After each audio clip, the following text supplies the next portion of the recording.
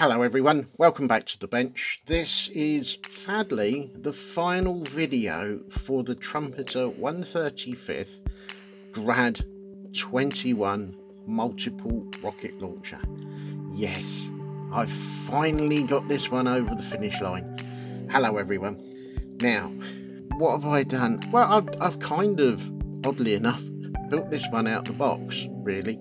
I've used some different weathering products. I've used some wilder products which I thoroughly enjoyed, and I also used the same ones on the Landy that I've just finished. How can I say? Yeah, it's finished. I'm happy with it. It's looking a bit dirty and a bit dusty.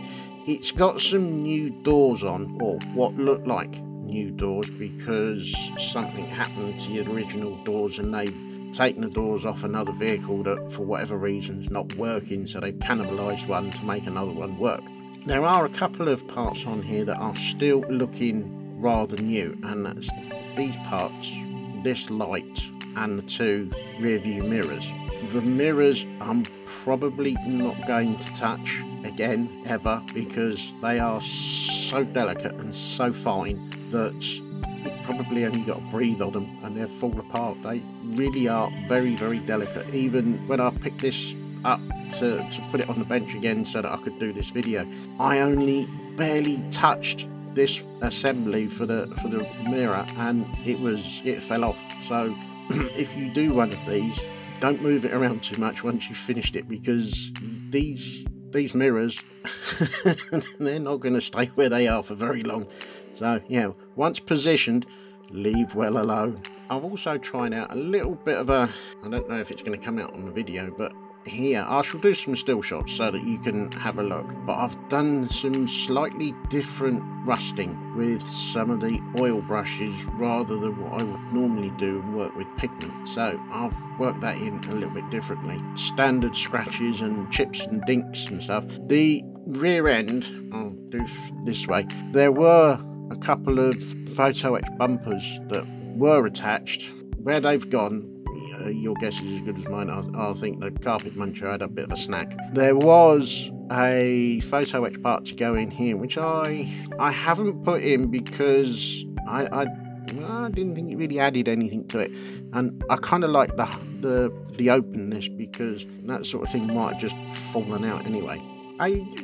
What was the build like? The build was, shall we say, taxing, because of the amount of parts that we used to make sub-assemblies to the sub-assemblies, if you follow my meaning. As in, with, say, something like this arm here, you've got the actual arm itself, but this part is made up of 2 or 3 parts. This part here is made up of a further 2 or 3 parts. And you've then got a further 2 or 3 parts to go here for this adjustment wheel, when possibly the whole lot or could have been manufactured in 2 parts. However, it was a bit of a challenge, and there was some other multiple parts that went on this. The only shame of it is I never worked out how I could get the bonnet to be open, because underneath this bonnet is a lovely detailed engine, which is such a shame that it is hidden away. There were some photo etch parts to go on the surround of the grille at the front, and I looked at them and I thought, how many of those are actually going to make it on here, and how many are going to go somewhere and you're never going to find them again? So I kind of decided that nah, they're not going on, because the chances of me getting them all on is slim, if not remote. I need to do a little bit of work here. I'm going to drill that out and do a little bit more weathering, because it should have one of those on top. Where it's gone, I'll have to have a chat with the carpet muncher and see if I can get it back, but I think it's a little bit too long now. It's got a lovely interior for the cab. I did try to have the door open, but the only way I could get it to stick on really was where it is now. But if you get up close and personal and look through the windows, you can see that it is a highly detailed cab, and it's a shame I didn't try harder to get these doors to be a bit further open, because then you could actually have a look inside. So yeah, note to self, try harder with open doors. Would I build another one? Yeah, I think I would actually. Would I do it in the same way?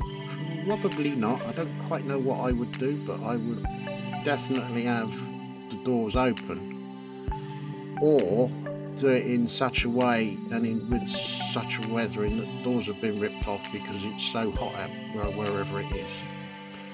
So I think, in all honesty, I think I've done everything that I can on here. I've enjoyed the build, very much so. I am glad that it's now off of the bench, because this and the Land Rover were becoming, dare I say, royal bench queens, because they just didn't seem to want to move off the bench. And I really sort of pulled my finger out and thought, right, this is it. This is going to get done now. And yeah, all right, I've got that little bit to do there, which is not a big issue. It doesn't really affect it overall. Overall, yeah, I'm happy that it's finished. I'm happy with the result. Would I build another trumpeter kit knowing that there's multiple parts in it to make up sub-assemblies? Yeah, it's the challenge of doing it. You know, you got to push yourself. Sometimes you just got to push it and see if you can get through a difficult kit. So I think on that note, I'm going to say thank you very much for watching. Don't forget to subscribe if you haven't done so. Please do. Don't forget to hit the bell for the notifications so you get updates as to when I update with more videos. Also, please stay safe, stay well, and I will catch you in the next one. Hello everyone. Please feel free to pause as the slideshow advances so you can have a better look at the photos. Once again, thank you very much for watching, and I'll catch you in the next one.